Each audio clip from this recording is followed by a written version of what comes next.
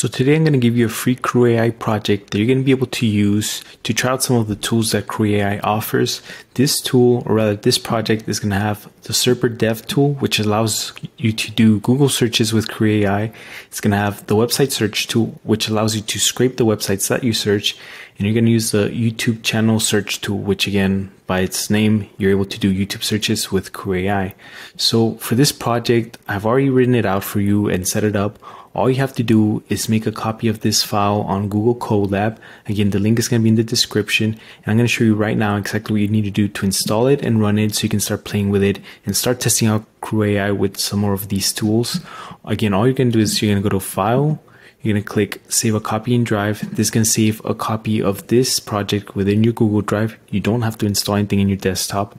And then from here, you're just going to click all of the play buttons here. These are all the installations that are going to happen in Google Colab. Starting with this one, this is what downloads the code to your project file here. Right here, I already have it downloaded, so it's not going to do it for me right now. But this is the project where all the code is stored. Again, you see here, if you've seen Python files before, here we have main.py, agents.py, and also we have the task.py file. Now here I've added some directions so that you can add your API keys to your project. For these tools, especially the Serper Dev tool, as well as using OpenAI's large language models, you are going to need API keys. If you haven't retrieved your API keys for these tools, or you're not familiar with that, all you have to do is you're going to go to serper.dev API key, or rather just serper.dev. From there, once you sign in, you'll be able to get a free API key for 2,500 credits. You don't have to put your credit card. And that's where, in this part of the website is where you can get your API key. Now, if you're using ChatGPT's, large language models, you're just going to go to platform.openai. You're going to register an account there if you don't already have one. And then you're going to have to verify your account in order to create your API keys. Again, when you go to this site, you're going to have to put a payment card that you can use for this website. That's mainly so that you don't get overcharged when you start using it, because you do have to prepay on here. So just keep that in mind. So once you have those set up, you're going to go back to your project here on your Google Colab notebook. And all you're going to do is you're going to go inside this project file that has all of your Python files installed. You're going to go to add new file. So right click, new file. We're going to name this file just env. That just stands for environment. So once we're inside this env file, we're going to open it up here. And we're going to type out our API keys. So for your OpenAI, that one's just called in all capital letters, OpenAI_API key equals. And then for the Serper Dev key, it's just going to be Serper API_key. And right here at the, to the right of this equal sign is where you're going to put your actual key value. It's going to be a really long string of letters and numbers. It's basically a very complicated password, but you do need this in order for your file to run. So just keep that in mind. So once you enter your files here, once you enter your passwords here, you're going to click Control S or Command S, or just file save, so that this saves to your project here. And after you've added this here, as you can see, we saved it. You're going to right click this again. You're going to rename it .env. And that's what's going to give your Python project access to these keys so that it can run your CrewAI project. So from here on out, you're just going to go down the line and download each one of these dependencies or libraries. As you can see here, these run pretty fast on mine because I already installed it, but you just have to click them one by one. It might take 2 or 3 minutes for all of them, but just, again, it's important that you do them in order. And for each one that you do, make sure that you wait for the last one to finish before you move on to the next one.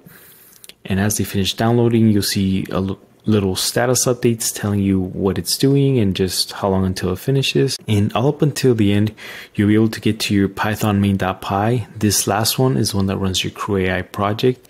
And on this project in particular, that I did, as I've talked in previous videos. The main purpose of it was to help me find a video editor. So I have a project manager agent, I have a recruiter agent, I have a video editor agent, and I have a business analyst. So all of these agents are working together to try and help me better define all the things that I'm going to need to do in terms of job postings, in terms of editing requirements that I'm going to need so that I can successfully look for a new video editor. So the point of this project again is that the tools I implemented on here are going to be the actual Google search using SerperDev, the actual internet search with the web search tool from CrewAI, and it's also going to do YouTube searches on here.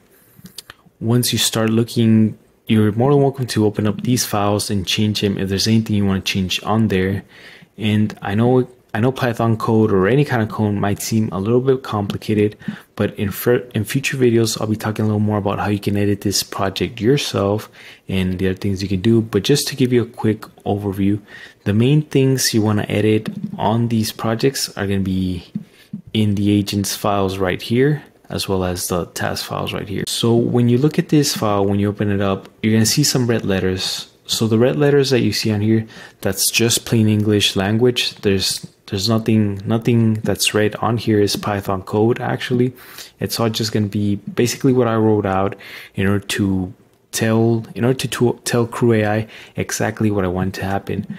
For this project, I really wanted some concise, clear reports regarding the task that I was getting them.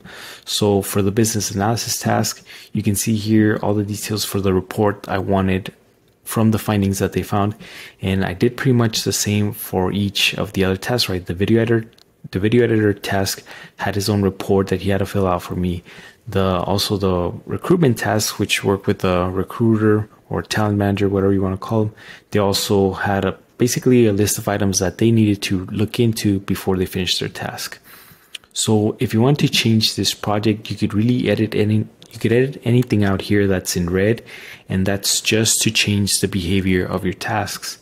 Now, if you want to change the definition of your agents, or rather, the individual artificial intelligence agent that you have working on these tasks, same thing, you have to go to the agents.py file, and all these letters in red, all they're doing is defining how this agent is supposed to behave. As you can see here, the business analyst just talks about the business solution, and they use their business expertise to better try and sort out the problem I have. Same thing with the video editor. This is just a video editing expert. Same thing with the talent recruiter. But again, those are the key aspects of a CrewAI project: the tasks and the agents that are used by each task. Now, I know that was a little bit of a quick overview, but again, I just want you to have a little bit of insight in terms of what you could edit on this project so that you could get your CrewAI project, which you already have running on here on your Google Colab notebook, to test it out with different ways. Because again, I've already gone through the trouble of setting up these tools that you can set up on this project, and the only thing you need to do is set up your API key, and everything on here is already set to use these tools with these agents for this project. Now, for future videos, I would like your input in terms of what you would want to talk about. Would you want me to go a little more in depth in terms of how you can edit the code for this template project so that you can use it for your needs? Would you like me to explore some other tools that CrewAI offers, or would you like some more information on how you can integrate CrewAI with other tools such as maybe Gmail, Zapier, or some other day-to-day tasks that you already do on your own, either for your business or just for your personal day-to-day? Let me know in the comments. Thank you for watching, and I'll see you in the next one.